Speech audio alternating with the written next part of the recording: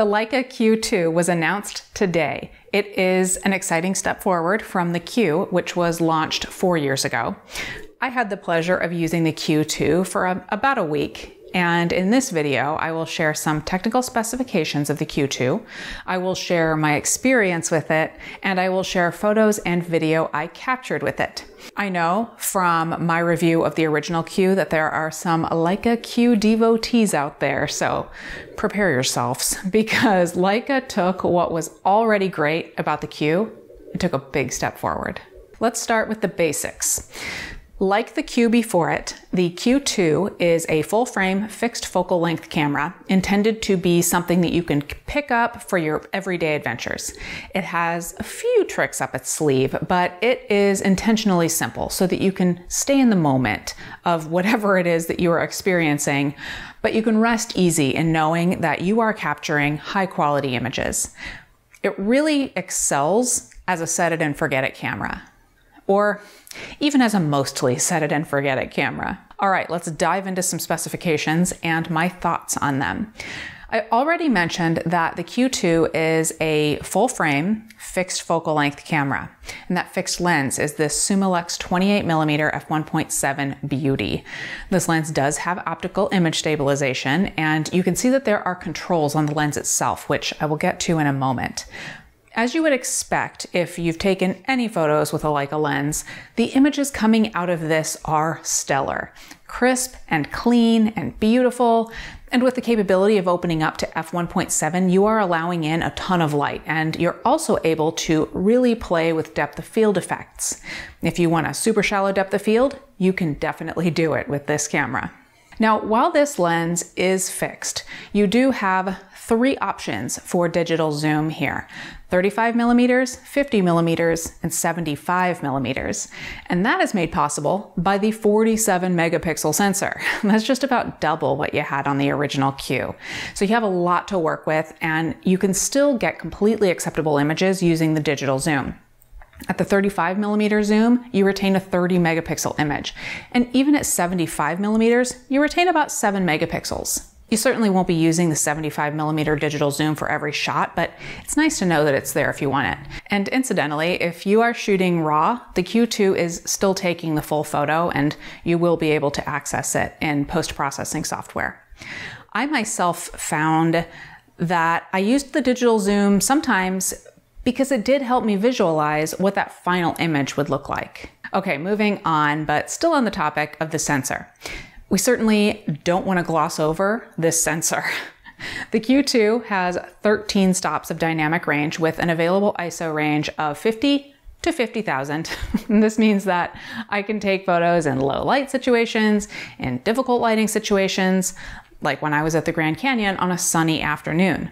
The flexibility is there to edit photos later on to bring out details in shadow and light. And then along with the stellar sensor comes a faster processor. That allows the Q2 to focus very quickly. They say it focuses in 0.15 seconds, and I didn't time it, but I can say that it is noticeably faster than the Q. It is contrast detect only autofocus, but I didn't have any issues with autofocus. My ultimate test of autofocus on any camera is at the Grand Canyon during sunrise or sunset, when the canyon walls way across the way are all in shades of blue and washed out. In this very difficult low contrast situation, the Leica did a touch of hunting, but it did lock on every time. I was really impressed with its autofocus in low light as well. As long as there's some contrast, it's super snappy. And this faster processor and autofocus capability has implications for video as well, so let's talk about that. The Q2 can shoot video in 4K at up to 30 frames per second. There are a variety of other options though, including 1080p at 60 frames per second. I chose to shoot in 4K 30. I was impressed with the autofocus during video, particularly how quickly it focused and also how smoothly it focused. And that's really the thing that I have come to expect with Leica. There is always an elegance to the way the camera does anything. One tip though that is you do need to use a fast memory card that will keep up with the camera. A UHS 2 SD card is recommended. Backtracking a bit to the lens and the camera body. It is an all-metal beauty of a camera. It also has some weight to it, but it is well balanced with the lens and it's comfortable to use. Even though there isn't a big grip on it, it's a sleek body, and I found it easy to hold on to because there is texture on the body. Also, I was always using two hands because of the layout of the controls. And the controls are my favorite thing about this camera, aside from taking beautiful photos, I suppose. The controls are wonderfully tangible. Leica really gets industrial design, as they always have. The aperture adjustment is on the lens and the shutter speed is on the top of the camera. You have a configurable button here as well that I had set to ISO sensitivity. Now, if you truly want to set it and forget it type of experience, you can set all three of those things, aperture, shutter speed, and ISO, to auto and have the camera make all of the settings decisions. However, I typically had it set to auto for shutter speed and for ISO and adjusted my aperture with the ring on the lens. This effectively is aperture priority with auto ISO. That's the sort of set it and forget it way to use the camera that I mentioned earlier. But of course you can set each of those three variables individually if you want to and just be in kind of a manual mode. So I pointed out the button I had set to ISO sensitivity. There are a couple of other buttons and dials that you can customize. There is a dial on the top that I had set to exposure compensation, and that was handy because I was in aperture priority with auto ISO, but sometimes in the more challenging lighting situations, I wanted to nudge exposure one way or the other. There's also the function button on the back of the camera, which you can set however you want. If I were to use the camera for a longer period of time, I think I would change it to an autofocus option so that I could switch that around quickly. But that's the point of this camera. The simplicity while still maintaining flexibility. There aren't a lot of buttons and dials on the body, but you can make the camera behave how you want it to, and you have access to the things that you use the most often. And if you don't set it on the body, you have the favorites menu that you can access to make quick settings changes without scrolling through the entire menu. Heading back to the lens, there are a couple more cool things here. One is that you can press a button and be in manual focus. The camera does have focus peaking too, which is helpful. But the trick up the Q2 sleeve that I love is the macro option. With a twist of a ring on the lens, you are in macro mode and you can get super duper close up. Like the digital zoom, it isn't something that I use often, but when the opportunity presented itself, I was really glad to have the feature. Okay, last thing about the body. It's weather sealed. Yay! The technical terms are that it has an IP52 rating and it's protected from dust and falling water drops when the camera is tilted by 15 degrees. Basically, that means that you can take it out if there's a little bit of weather. You can't dunk it in a swimming pool, but if there's a little bit of rain or snow, or if you want to film some melting snow coming off of a roof, you can without worrying about the camera dying. All right, I will put a few more specifications up here on the screen right now, but basically the Q2 has the Leica build quality and image quality that you would expect. It has some impressive individual specifications, but how they are all put together and how the camera handles is really the important part.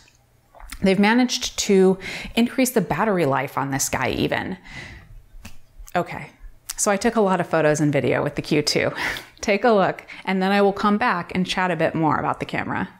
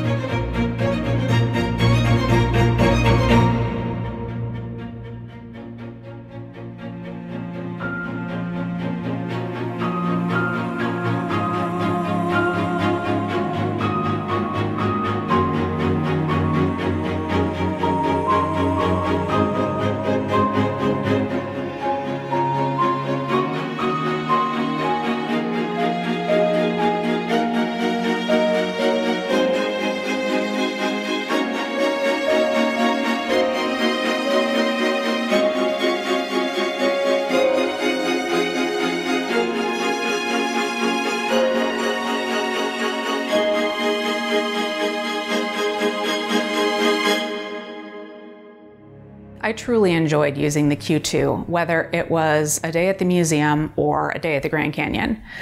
When I spoke to the Leica folks about this camera, they said that the Q and now the Q2 were meant to balance three things: quality, compactness, and speed.